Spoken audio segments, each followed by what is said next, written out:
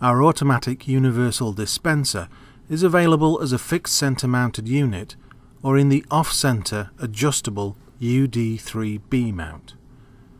The UD-3b is used as an additional coating dispense unit or for automated edge bead removal. An edge bead is a layer of thicker material that builds up at the edge of a substrate during a coating process. It can interfere with further processing steps and is best removed as part of the coating program. It is most important to begin with a correctly centered substrate. Here we used a Laurell Technologies alignment tool to guarantee consistent, accurate centering. Consistent centering allows you to set up the UD-3b to accurately remove just the edge bead without having to reset for each substrate or remove more of your coating than is absolutely necessary. The UD-3b we are using has the solvent fed by an air-operated syringe. There are options available that allow solvent to be fed from a pressure vessel or from a bottle through a bottle pump.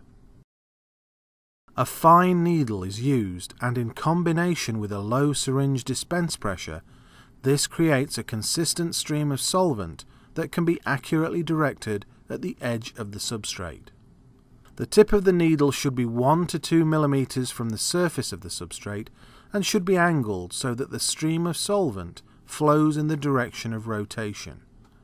Laurell System's normal direction of rotation is counterclockwise. Here we show an example of a coating program with automatic edge bead removal.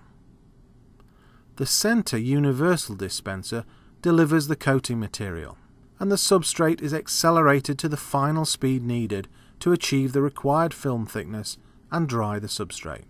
The substrate is slowed to around 1000 RPM and the solvent is dispensed for 3 seconds, removing the edge bead.